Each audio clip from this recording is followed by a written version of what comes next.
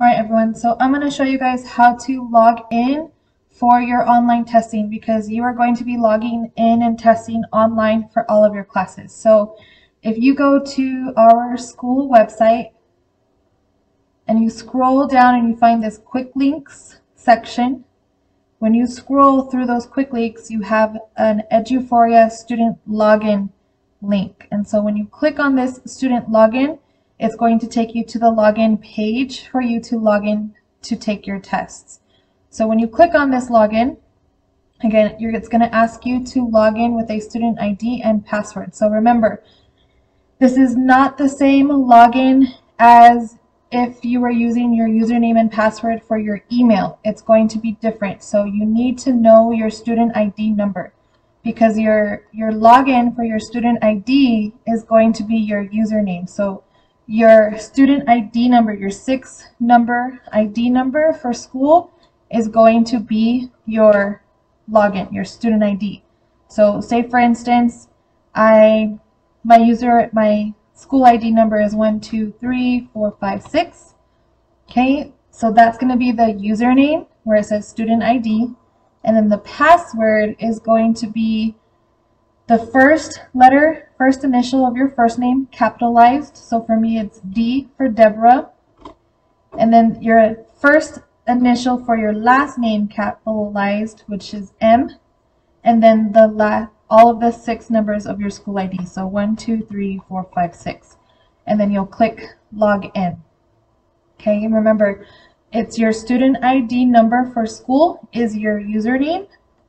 And then the password is capital letters, no spaces, the first initial or the first letter of your first name, and then the first initial, first letter of your last name, and then the 6 numbers of your school ID number. Okay. If I click login right now, it's not going to work because this is not a true login. But once you log in, you're going to be able to see all of the tests and courses that are available for you. Okay. So I'm going to come over to a different page. So this is what a preview test is going to look like for you. So you'll find whatever one is labeled for me. As you can see, this is not my test. I'm not going to show you what my test is, but my test at the end will say Miller. There's actually going to be 2. You're going to have one that says Miller MC, which is multiple choice, and then you'll have another one that says Miller OER, which is your open-ended response. So there's going to be 2 of them that you're going to have to complete today. Okay. So once you open it up and you start with your questions, you can see all the numbers down here on the bottom. And when you mouse over them, it tells you that they're unanswered. And so these are the numbers of questions that you have in your quiz and your test. And so there's 10 questions in this test. You also have the option to change the color of your theme. And so when you click on this, if for some reason the white on black, it bothers your eyes, you can change the different colors. So that way it doesn't bother your eyes as much. Okay. You also have the speaking options. So I am going to open up those options for some of the students so that way it can speak the answers for you. And then when you click these options, you can adjust the volume, you can adjust the speed, and then you can also change the language to Spanish or English. Okay. You even have the option to change if it's a male or female speaking in. So I'll show you what that sounds like right now. Okay.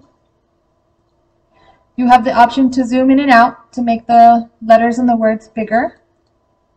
All right. You'll have the option to add a note.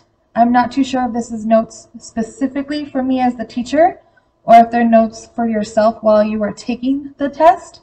But I'm going to go ahead and click this speak button so that you can get a sense of what it kind of sounds like. Hopefully it works. What is the most basic thing? And of course, a student will see the speech, text-to-speech feature icon listed by the questions. If it is allowed or if it's not allowed, if they hover over, it'll say resource item cannot be read. But if it is offered, then it will be displayed. Use fossils and best vacation ever. To answer the following question, which of the following is an idea presented in both fossils and best vacation ever?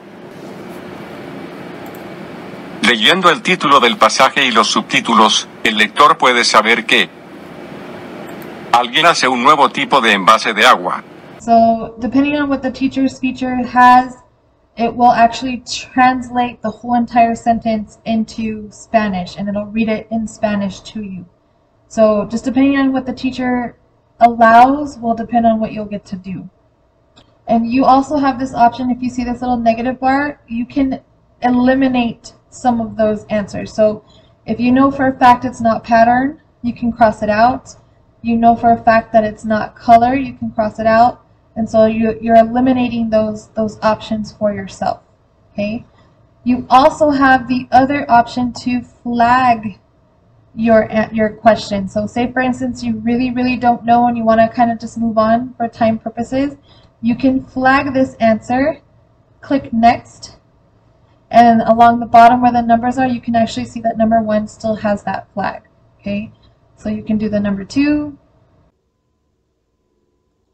So I really wanted to show you guys what it looked like when you're taking the test and you're getting ready to submit. Unfortunately, the video that I have, it kind of covers up the bottom where all of the tab buttons are, and all of those buttons are that you would see on the student side. So if you look down at the bottom, kind of underneath the play button, I guess you could say, you have all of those numbers. You've got the next button, and then you also have here at the very end, it's a white box with a little toggle arrow, like a navigation arrow, that says review and submit. And so that is going to be the button that you click when you are finished with your test. And so it's going to have you review it before you submit it. And so this is what it will look like. Say for instance you flagged one of your questions because you weren't sure what the answer was, but you never went back to answer it. When you review it, it is going to show you 1, 2, and 3 were answered, 4 was flagged, and it is unanswered. And so you'll be able to click on that number and it'll take you directly to that question, so that way you can go back to the question and then you'll be able to answer it. Okay, and then once again, once you've answered the question, you've clicked review and submit.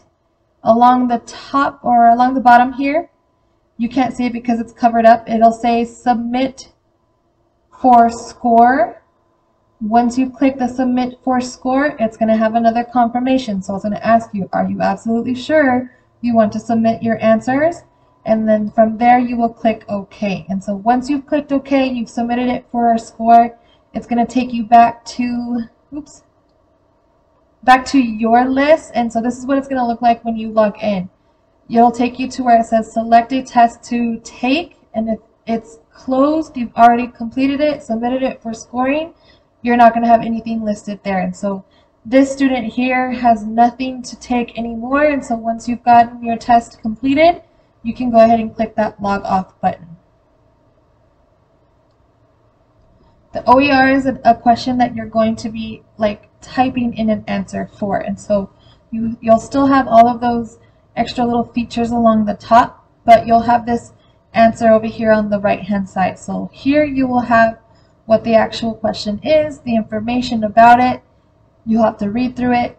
Mine won't have this. Mine's going to be pretty simple. This is an Art 2 class, and so when you come over to the right hand side to respond, you'll have the ability to type in and respond your answer.